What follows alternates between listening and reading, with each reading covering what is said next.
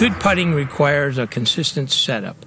The setup for lateral line putting that I recommend to start off with is you stand behind the ball, pick your target line, use the yellow alignment marks to give you your direction.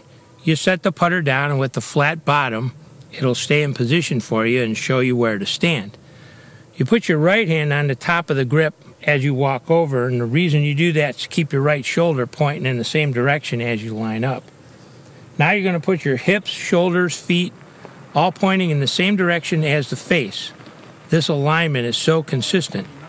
Once you've got your alignment set, you're going to reach over with your left hand, grab the top of the grip, right arm's relaxed, bring it forward. Most of the weight's being held in your left hand. You give it a tap or two to feel that weight, and then you're ready to judge your distance and you make your stroke. The consistency of this is what makes the lateral line style work so well. You need that sort of regularity in your stroke. Note, both feet must remain on the same side of the ball. Straddling the ball, putting croquet style, or placing one foot behind the ball is not conforming.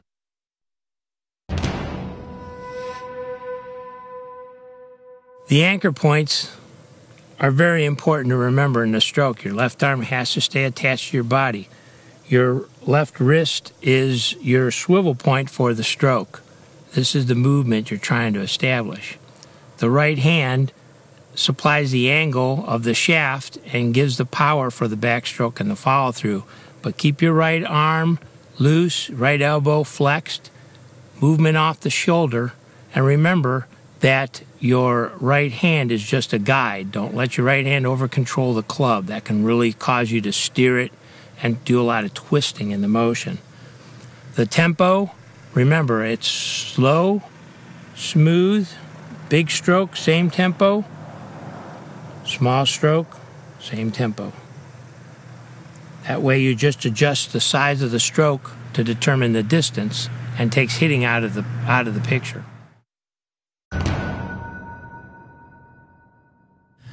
High grip the club is important. Your left hand, which is your anchor hand, needs to feel like a socket, not a death grip on the end of the club. So you're going to want to run your two forefingers down the front of the grip and use your thumb on the back so you can feel yourself capable of lifting it up with your left hand. Your left hand supports the grip. Your right hand, I suggest a pencil grip, which is your stroking hand for a right-hander. Your inside thumb on your right hand is holding the shaft angle. Your outside fingers are going to be very light on the grip in order to keep the grip or the stroke going straight. Holding the club farther down the grip than is natural can create a stiff right arm and elbow, which limits the backstroke capability. Using a short hitting motion with arm and wrist instead of a full, smooth tempo stroke from the shoulder can distort distance control. Gripping too tightly with either hand can distort the stroke motion of the putter. Remember, the anchor arm secures the stroke while the swiveling anchor hand supports the weight.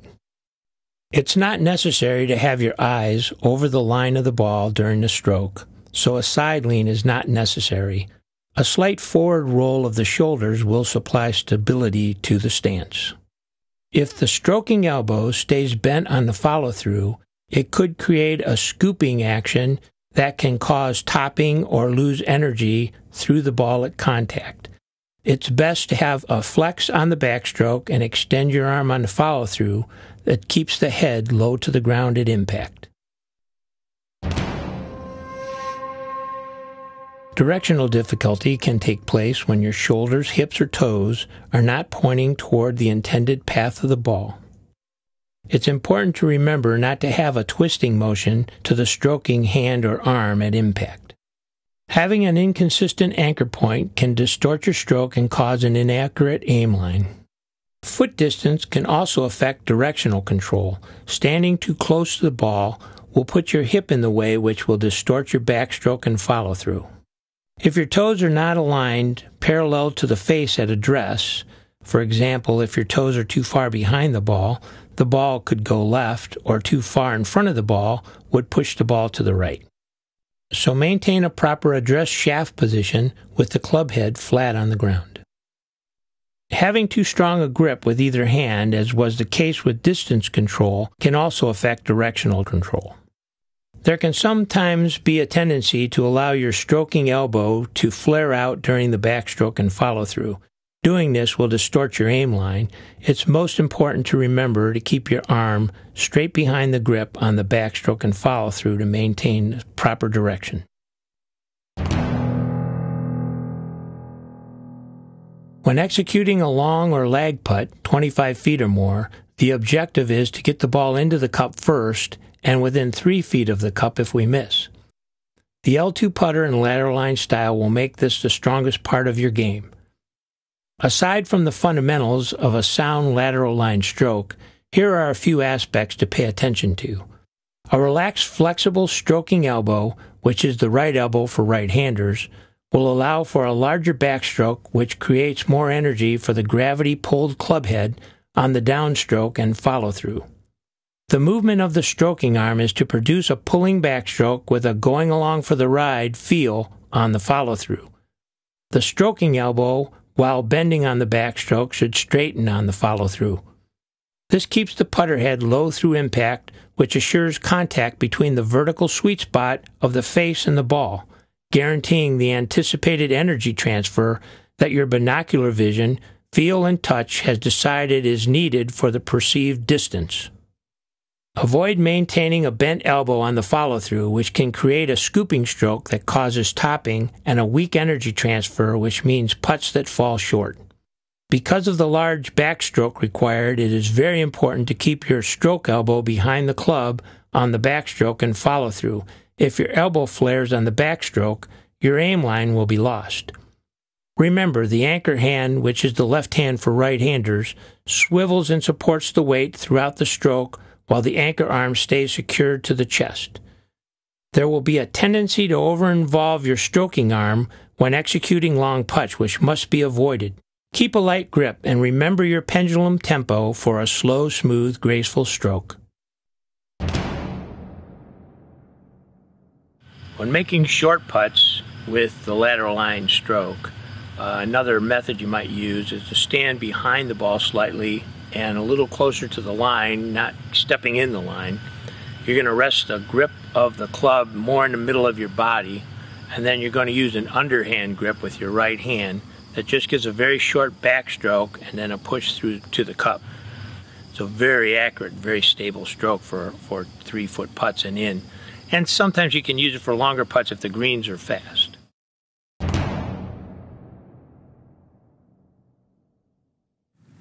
I want to show you a couple of drills that will really help your timing and tempo and stroke movement.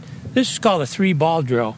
What you're going to do is take 3 golf balls and make sure you put them at, pretty close to a putter head length away from each other. You're going to line yourself up, feel a tempo. If you pick a distance, that's fine. And what you're going to do is you're going to start your stroke and keep it moving without stopping the putter head. Putt, back, step over, putt, back, step over, putt. What this gives you is a constant feeling of a tempo movement. It gives you confidence in knowing the ball's down there and you're making contact. The next drill we're going to talk about is the 2-ball drill. You put a ball in front of the putter and one behind the putter right in line with yellow alignment marks. You square yourself up and you try to take a square back and square forward stroke. What it does, it makes you conscious of the backstroke and it gives you a good reference as to where the ball rolls when you do take the putter back to see if it rolls straight back or rolls to the inside or outside to tell you how your backstroke was. The next drill we're going to do is called the 1-arm drill, and what you do is you're just going to grab the club with your right arm, underhand grip, run the grip up your forearm, and just do a stroke with one arm. What this does is it slows you down, teaches you how to use your shoulders as the pendulum motion and not your wrists or hands. If the grip starts flying off like this, then you're using your wrists and hands too much. It should stay one big motion, the club a continuation of your arm. Last thing I want to talk about is, and we've talked about it several times before, is the tempo. You can go to a music store and buy a metronome. This is just a little electronic one. It's like $6. And what you do with it is you turn it on and set it to a tempo that'll match your your feel for what you think you need to stroke the club. For me, it's about 58 beats a minute. You should be somewhere around that length. A little bit faster for shorter clubs, a little longer for longer clubs. You get that tempo in your head. It's nice to do this in front of a mirror. Start moving your club to the tempo, and then just start varying the sizes. Keep your muscles relaxed, very smooth, very square face.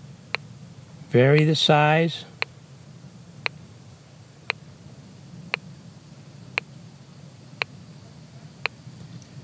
What this is going to do for you is going to give you great distance control, because all you need to do now is just look at how far you need to go, decide on the size of the backstroke and the follow-through that ensues because of the weight of the putter, and let the tempo do the work. For golfers who may need more time to make the switch to the lateral line system, we are introducing the L2 Traditional. The amazing head stability of the L2 gives golfers easier alignment, a zero reference point for setup, and a better feel for shoulders and arms throughout the stroke. This means a dead hands motion with a smooth, repeatable tempo unlike any club on the market. If you are not going to look where you're going, you should get all the help you can. Try the L2 Traditional. Thanks for watching our video. I hope you have a better understanding now of the lateral line style and the L2 putter, and how they both can be so advantageous in cutting strokes off your game. And if you do want to talk to us any further, go to our website, laterallineputter.com, where you can find our email addresses and phone numbers. Remember our slogan: if you want different results, try something different. John Ambrose and all the Lateral Line team would like to thank Hemlock Springs Golf Course in Geneva, Ohio, and Kensington Golf Club in Canfield, Ohio, for allowing us to use their great facilities.